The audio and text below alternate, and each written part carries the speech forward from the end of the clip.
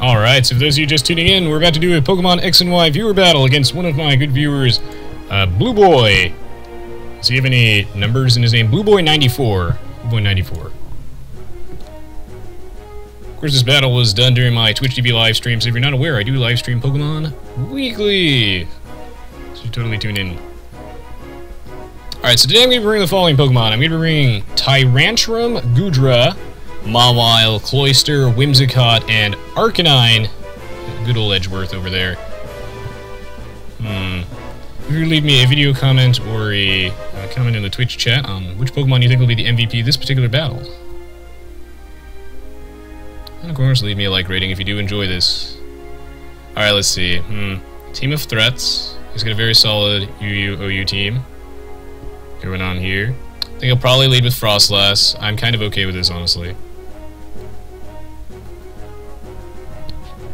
Not a big deal, not a big deal. Bisharp is always annoying. I'm really glad that I'm not bringing a Sticky Web team this time, because Bisharp has the ability Defiant. Ability sort of function as a kind of passive thing in Pokemon. The ability Defiant, meaning that if anything was to lower its stats, it would instead raise its attack stat by 2 levels, essentially doubling it, which would be pretty scary for me. I would rather not deal with that if I can. He does lead with Frostlass, pretty predictable, but, I mean, I'm leading with Tyrantrum, it's pretty obvious. Trying to get this thing to work, this thing doesn't do anything when I want it to. He's gonna go straight for the Ice Beam, that's fine. I know I'll live that. Yep, because I'm Focus Sash. Gonna go straight for the Stealth Rock. That is a threatening team. He's got so many potential sweepers in here, and he's got a very, very strong wall with his Milotic. What can I use to break his team? How should I approach this battle? If I can take out his Milotic, his team is relatively squishy. His 2 steel types can take hits relatively well. His team's pretty well balanced. Considering that his squishy Pokemon are weak to fire type, but his defensive Pokemon Milotic covers that pretty well. Milotic being water type actually does resist the fire type attacks. Alright, let's see. I know this thing's faster than me. I wonder if he's scarfed in some way. I know that when I ran my Frostlass, I ran a Choice Scarf.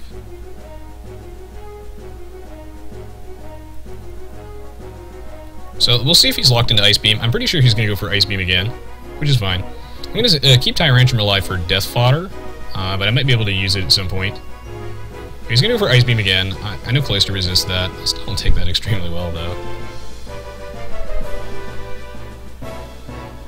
Oh no, Dark Trash. No, that's not good enough for YouTube. It's just that wasn't a close battle or an interesting one, really. But you definitely beat me good. But there wasn't a single switch done in that entire battle. There wasn't really much strategy. It was just you spamming fighting type moves and me not having a team that could handle it. And nothing that could really take it. Okay, so my question is this guy, is he scarfed? Is he now suddenly locked in to Ice Beam? I wonder what his plan is here. Oh my god, this thing is thunder? Oh, that's terrifying. Thank goodness that missed. That probably wouldn't kill me, but that was pretty lucky on my part that I got that missed. That is good. Damage is damage. I'm gonna get the Toxic off, which should break his Focus Sash if he's Sashed. I have no idea what set he's running, if he's Scarfed or he's Focus Sash, but... Frostlass, wow, this thing's got thunder? Oh, that's scary. That's really scary.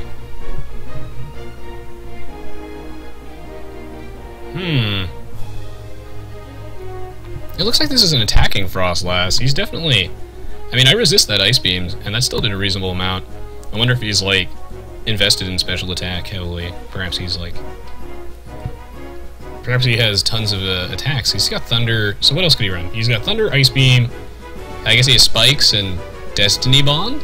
Or maybe he's got Shadow Ball.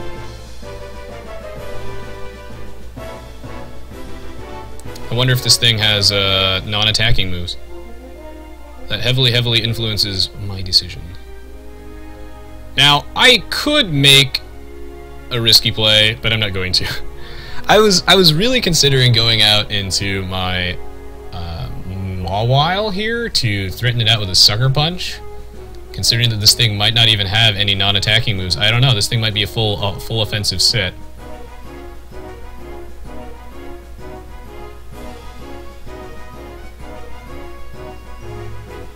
Yeah, okay. Yeah, this is a shiny Arcanine that was donated by Pokemon Master Ren. Big thanks as always to him. The only thing it's missing is, I wish it was named Edgeworth, but alas, he got that in a trade. But yeah, no, Ren is donating a lot of really awesome Pokemon to me, so very much appreciated. Alright, let's see, what's his course of action here? I don't think... Okay, actually, I know for a fact that Frostlass has nothing that could kill me from this point. We've already seen how much damage Thunder does. Does about 60 damage. If he went for it again, he'd just die. So what's his plan? Is he going to go for another Thunder again? Or is he going to switch out? I'm going to predict him to switch out into his Milotic, so I'm going to go for a Wild Charge. Oh, he stays in. Alright, well, oof. Well, I may have just fucked myself with that one. Wow. Alright, so he stayed in. I thought that the Flare Blitz was too obvious. Considering that the only thing on his team that could take the Flare Blitz is Milotic, I thought it'd be safe to go for the Wild Charge here, thinking that he'd switch out, but he actually stays in and goes for Shadow Ball. I guess in retrospect, that probably is one of the best plays he could have made, was to stay in and go for the Shadow Ball and just kill me that way. Because if he went out into Milotic, I would have gotten the free Wild Charge off. And Wild Charge is probably like a 3-hit KO on that. I should be faster than his Milotic, so... maybe he knew. Maybe he knew I was going to go for that.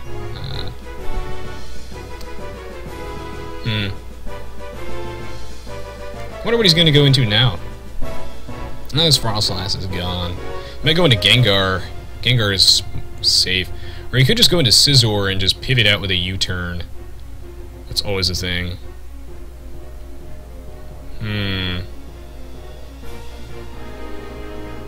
Actually, now that I think about it, almost everything in his team does not want to deal with Goodra. Ah, yes. He has so much priority in his team, man. Things have Bullet Punch and Sucker Punch up the wazoo. Moves that always go first. Alright, so he chose to go into Honchkrow, that's fine. Takes a bit of Stealth Rock damage on entry. Sounds good to me. Considering that he stayed in there with Frostlass, which was pretty risky, this guy does not seem like he's prone to switching very much. So I'm not going to make any risky plays. Go straight for that T-Bolt. Yeah, that paid off extremely well. Oh yeah, he's just gonna go for the Sucker Punch right away. Oh my goodness, that's a 2-hit KO. That is a strong Honchkrow. Gumshoe's very tanky. Gumshoe is very, very bulky. He takes hits extremely well. But wow, even on the physical side. It's a strong Sucker Punch. Then again, Honchkrow is a very powerful Pokemon. Very big threat. A very cool Pokemon indeed. So gonna take that thing straight out with a T-Bolt. I almost went for a Flamethrower there, but he might have wanted to stay in. And if I went for a Flamethrower, predicting him to go into either Bisharp or Scizor to take that. Now, I'm curious what his plan is here, because... Actually, wait, no. A Banded Bullet Punch? Oh, no, this might be his Mega Evolution. This could be Mega Scizor.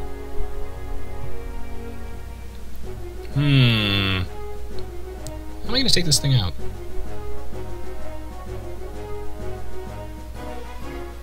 This is definitely Mega Scizor.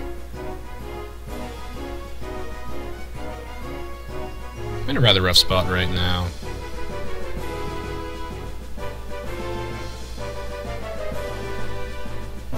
Oh wait, no I'm not.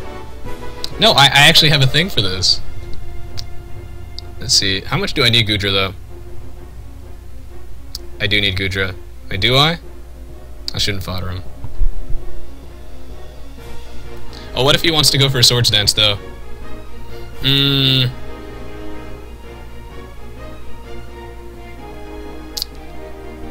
might just want to go for Swords Dance. And then my only way of dealing with... Milotic. Okay. Alright, I do have a game plan here. No matter what happens, I figured this out. He might want to go for Swords Dance. I was really considering going out into my Tyrantrum there to just have it die to the world's most obvious Bullet Punch. However, there's a chance here that he might have wanted to go for something else, like a Swords Dance, so if I stay in and I go for the Flamethrower, I can just kill him right off the bat, basically forcing him to go for the Bullet Punch there. Looks like he was actually being greedy there, and he wanted to go for perhaps a Swords Dance. But if I went on a Tyrantrum there and he went for the Swords Dance, I probably would have gotten swept, honestly. He probably would have taken out my entire team. So I felt like I had to keep Goodra in here. I don't know if I would live the Bullet Punch. I probably honestly wouldn't live the Bullet Punch from his Mega Scizor. It might actually kill me, or I'd live with just a teeny bit. So I was willing to lose Goodra here. Why? Because I'm going through this thought process, guys, in my mind. I got this game plan here, right? If Goodra dies, so let's say Goodra doesn't, like, he goes for a Swords Dance, right? I kill him, like, exactly as it happened. But what if he went for the Bullet Punch and he killed me? What's my plan then? Easy sneezy. I go out into Rattle Trap here, my Mawile, brand new, by the way, just freshly bred. And then I can threaten out his Scizor with a Fire Fang. I know that Mawile can live basically any hit that he has, and I get a free Intimidate on the switch in because of my ability. Intimidate is whenever I switch in, it cuts my opponent's Pokemon's attack stat by 1 level, reducing it by 50%. I don't know what this Mawile wants to do to me, honestly. So I'm going to stand and find out. Is it Ice Beam? It's Ice Beam. Right, and now, when I thought about it, like, Goodra has Thunderbolt, right? So, you know, it would be nice to keep around for Mawile. I mean, sorry, for Milotic. But I do have another way of dealing with Milotic. I actually have my Cloyster, which can actually take Milotic out with Toxic. I can stall it out with that. So, I actually don't really need Gumshoe anymore. So, I was more than willing to lose Gumshoe there. Looks like I'm faster than this Milotic, right? I think I'm faster, right? Whatever. It's okay if I lose Gumshoe. I don't mind. I should be slower, though. Okay, no, I'm actually slower. Oh, he went for Hydro Pump there. Oh, no, he really should have gone for Ice Beam. He was probably predicting my switch or something like that, but he really should have gone for Ice Beam.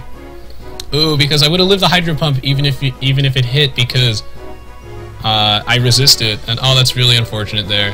That's really unfortunate. Now, here's the thing. If he hit his Thunder at the very beginning, it actually probably would have killed Cloyster. Which would mean that I might, which means that I would struggle more against that Milotic, but I still would be able to kill it with Whimsicott as well. So I definitely had a plan going here, and that Thunder didn't change too much. It would have changed the course of the game a little bit, but I still would be able to handle it. However, that Hydro Pump there was a huge misplay. Oh, I don't know about that Hydro Pump. Ice Beam would have probably killed me. You know, Ice Beam should have killed me. And then he'd be in a reasonable situation. Yeah, no, Milotic is faster than me. Unless he's like negative speed nature or something crazy. That never happens. This Gengar is just gonna straight up kill whenever I...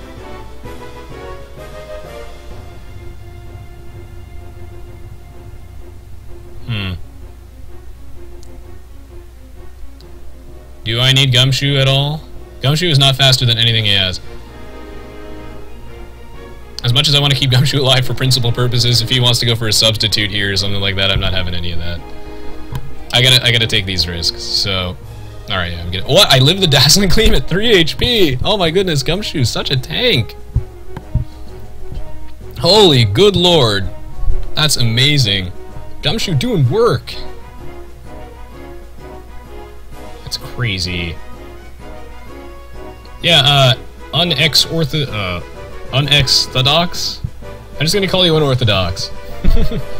I've got all the stuff below the live stream, but if that doesn't make any sense to you, I'll gladly answer any more specific questions. But wow, I cannot believe I lived that. You also lived that Dragon Pulse, too.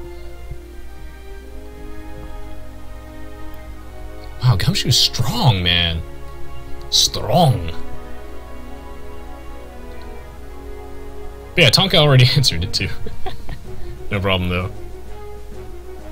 And Eyewitness Chicken. Actually, everybody answered it. Yeah, don't fuck with Gumshoe, guys. Gumshoe's strong. Oh my goodness. Okay. Hex, that's cool. And time for Mega Mawile's debut! Technically, I've used him in one battle before, but Darktrout done mopped the floor with me. That Monotype Fighting Team Doe. Alright, I'm gonna go Mega Evolve on this turn. We get to see my brand new Mega Mawile. Today'll be the day that I get to showcase this thing.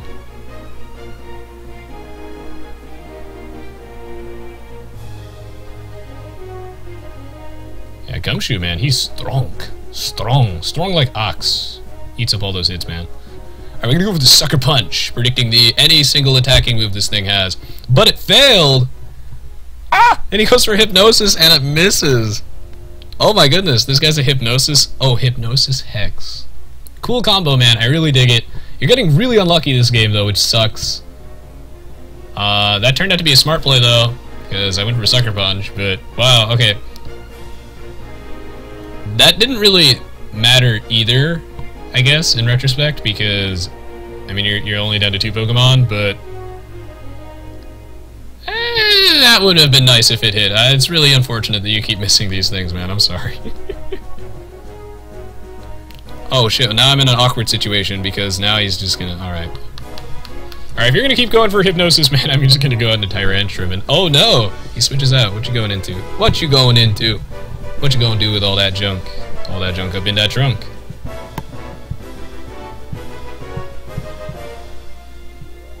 Spock on Ubers. Ooh, another shiny Bisharp, man. These guys are cool. Oh, God. Alright, well, now he gets a free turn to do whatever the hell he wants. Alright, get him, Tyrantrum! Okay, I have to go for a Fire Fang here, because I know he's just gonna go for Sucker Punch and just kill me outright, but if he wanted to be super duper greedy and go for a Swords Dance or something again, then Fire Fang would just kill him outright. But with the smart play, go for the Sucker Punch, not taking any risks. This is a closer battle than it looks, honestly. Ooh, that Gengar, though, that Hypnosis. If that hit, I do have a plan for that. I definitely wouldn't... It would make this battle longer, though. It would set me back quite a bit, but I do have a plan. Alright, go get him, Whimsicott. This is all you. Do what you do. Do that thing that you do best. Hit him with your Annoy move.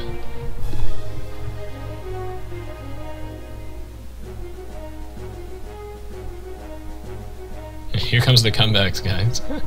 This is a closer battle than it looks. So I'm gonna Encore him into Sucker Punch. Why? Because what Encore does, guys, is it locks your opponent into the move that you just used before, so he can only keep using that move for like 3 turns. And Sucker Punch, what it does is it always goes first if your opponent does an attacking move.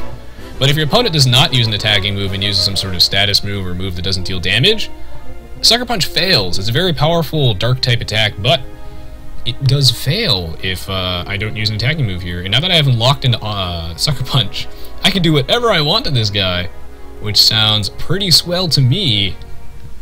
Now we're going to go for the Leech Seed. So here's what would have happened. Let's say he did land that Hypnosis on my Mawile. Would be unfortunate, but here's what I'd do.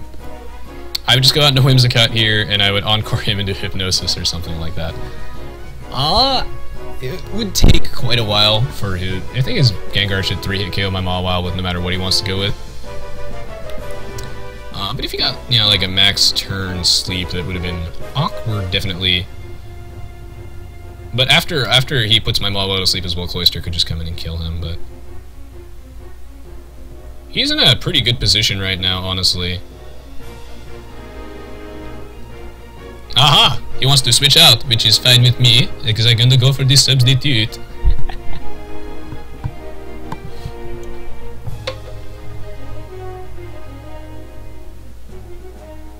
Yeah, I have almost the same Aegislash set, Neil. Alright, I'm gonna go for the substitute here. Wait, did his Gengar just die to Stealth Rocks? I wasn't watching. I think his Gengar just died to Stealth Rocks. Did that just happen? Oh my god, it just happened. Oh no. Okay. Oh, that's really unfortunate. Today is not your day, I don't know. Man, you've missed literally everything today. Oh, I'm sorry that it happens to turn out that way. I don't know, here's what you gotta do after this battle. You gotta remove all moves on your team that don't have 100% accuracy, okay? After this battle, you gotta take them all out. Screw Thunder, you are now a Thunderbolt only. Blueboi94. No more Hydro Pump, you now only run Surfer's Gold. I don't know, that's how I battle, because honestly, for me, every move that doesn't have like 90% plus accuracy never lands, so that's why I really try to avoid using moves without 100% accuracy. Like, I'll never run Stone Edge. Stone Edge never hits for me. It has like a 50% accuracy.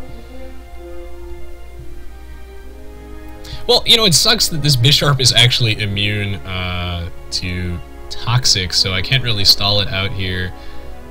It's really about now that I wish I put Moonblast on this thing, but Moonblast was never doing anything for me, so...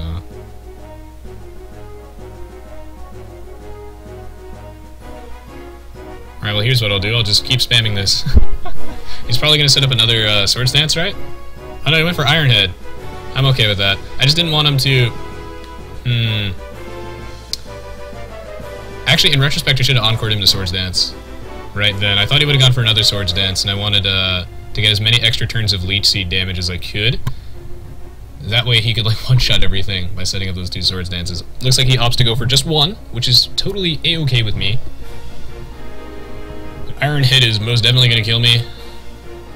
So what's my game plan here? This is a lot closer match than it looks, guys. This is a very close match, actually. This might have been one of the closest battles, actually, if he landed everything. But yeah, no, I can't run Stone Edge, man. It's like a 20% accuracy. It's ridiculous. Gonna go for the Encore here, lock him into Iron Head. That way he's got to kill me, and then Mawile can come back in and clean house. So here's the plan. I'm gonna die to an Iron Head, unfortunately. Nothing I can do about that. I don't want him going for anything else. And then, because he's locked into Iron Head, which is a Steel-type move, I can go out into my Mega Mawile here, which is Steel Fairy type. And I know I can live 1 Swords Dance boosted Iron Head. I know I can live 1. And... yeah, I can just kill this thing with a Fire Fang. So, that should be that. Unless this does way more damage than I thought it did, and... oh my god, I lived at 1?! I'm getting extremely lucky this battle. Alright, so apparently I take that quite worse than I thought I did. Wait, I think... yeah, well, I actually took that quite worse than I thought I did. I was pretty sure I would live that with like 10%, not like 1 HP, but wow. Jesus, man, that was a really, really, really close battle. I cannot stress that enough. And a great one, too. I had a lot of fun with that battle. RNG's this, man. RNG's this battle. It was crazy, crazy! GG, well played, Blueboi. A really fun battle. Real pleasure playing against you. You're very good battlers here, and I really, really dig your team. You got a great team going on, and yeah. Thank you for playing, sir. I hope you all enjoyed watching this battle. If you did, don't forget to leave me a like rating, as well as to check out my YouTube channel. Links below the live stream, or if you're watching it on YouTube, then don't forget to check out my Twitch TV channel, which links are in the video description. Thank you for the support as always, guys. I really appreciate it. And stick around, because we'll be getting to the next battle very, very shortly. GG, well played once again, Blueboi.